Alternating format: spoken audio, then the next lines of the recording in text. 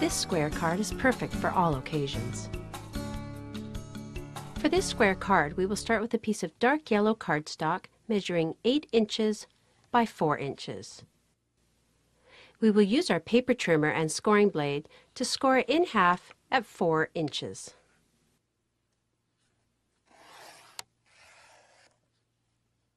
As you can see, the scoring blade gives us a definite crease to make our fold along.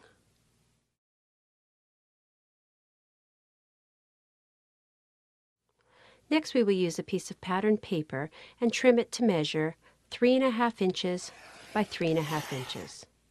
This patterned paper has a white core to it, which is essential for our next step. Now we will take our patterned paper and crumple it up into a tight ball. We want to have a lot of creases, so the tighter the ball, the better. As you open it up, if you see there are places where you don't have folds, just fold it over and give it a little pinch.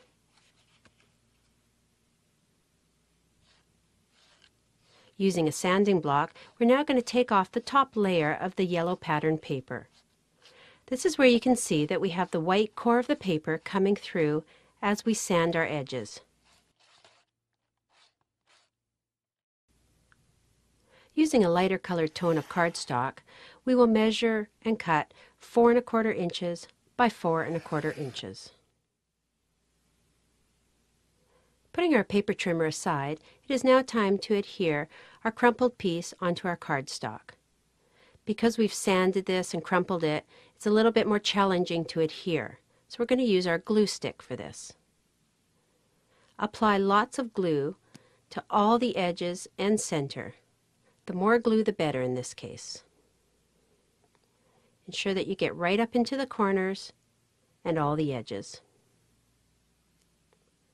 Flip over our crumpled piece and attach it into the center of the yellow cardstock. Firmly apply pressure to all sides. To smooth out our paper and ensure a firm attachment, run a brayer over the entire piece.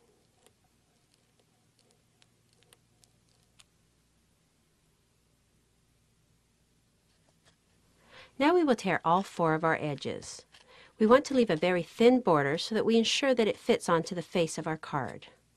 Tear towards you slowly so that you have a nice even tear. At the end, tear it completely off, turn your paper, and start again. Again, always tearing towards you.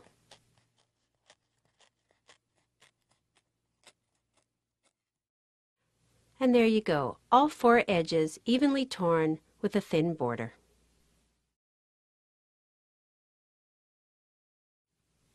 For this project, we have chosen a gold fiber measuring 13 inches.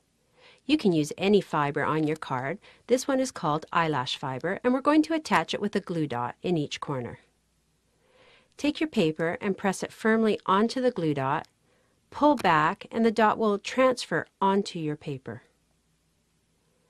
Now we will take the end of our fiber and press it down into the glue dot.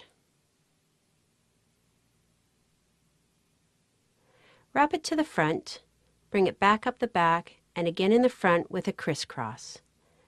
Then attach the end onto the glue dot, pressing firmly. It is now time to attach it to the face of our card, and we're going to use a glue stick for that purpose. We will want to use a lot of glue in all the edges and corners. Try and work around the fibers so that you have glue in all areas.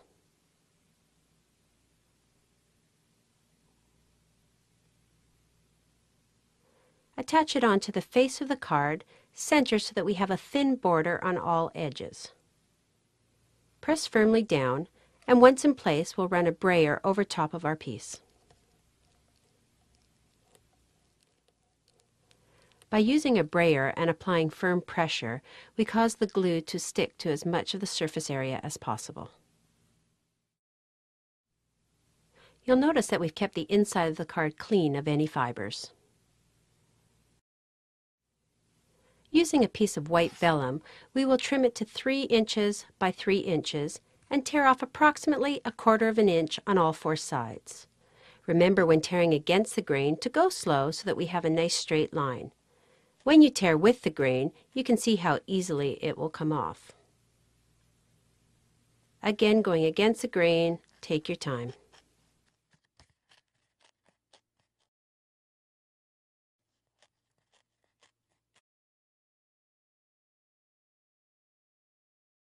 Now we will take our piece of vellum and run it through our paper crimper. Remember, the tighter the squeeze, the more elevated the ridges will be. This will give our vellum texture and dimension. Using a large daisy punch, we're going to punch out 3 daisies out of our yellow cardstock. Next, we will use a thumb punch to punch out 3 small daisies out of white cardstock. Now it's time to make our daisy accents. Layering the small daisy on top of the large yellow daisy, we're going to take an awl and push a hole through both daisies.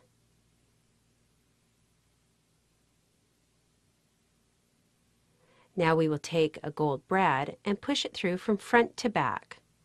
This becomes the center of our daisy and holds the 2 of them together. Flip it over and separate the prongs on the back. For a lifelike look, try bending some of your petals up.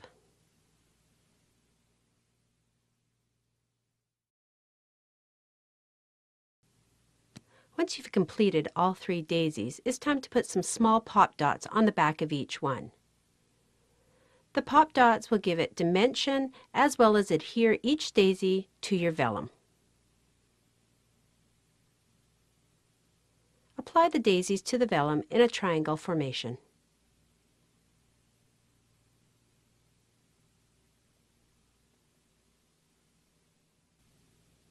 We're going to attach our vellum to the face of the card with small glue dots. Apply the vellum onto the glue dot, press firmly and pull back so that the glue dot transfers to the back side of the vellum. We did it underneath each of the daisies so that we can hide the glue dot.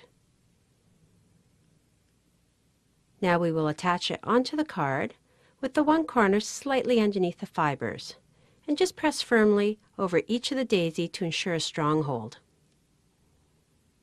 And there you have it, a card that's suitable for any occasion.